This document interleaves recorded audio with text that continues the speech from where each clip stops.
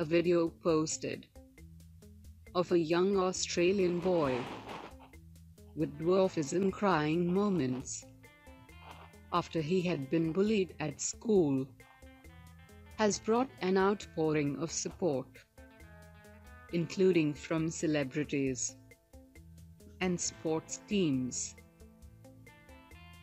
Perhaps most impressive is a GoFundMe campaign set up by comedian Brad Williams, who also has dwarfism.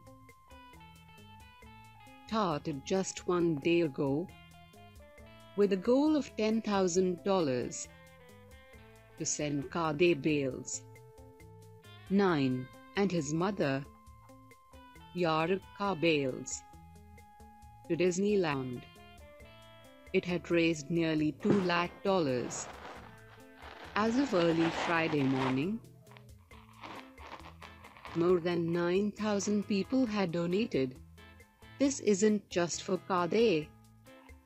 This is for anyone who has been bullied in their lives and told they weren't good enough.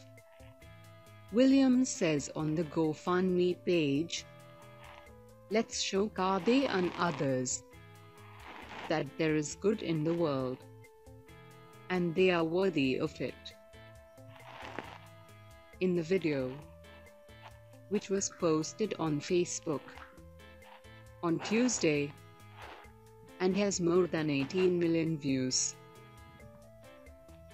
Quaden is seen crying after kids at his school mocked him for his height.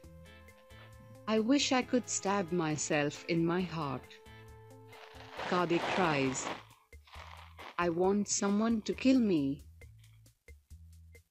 The video quickly went viral and has brought messages of support under the hashtag #StopBullying on Twitter.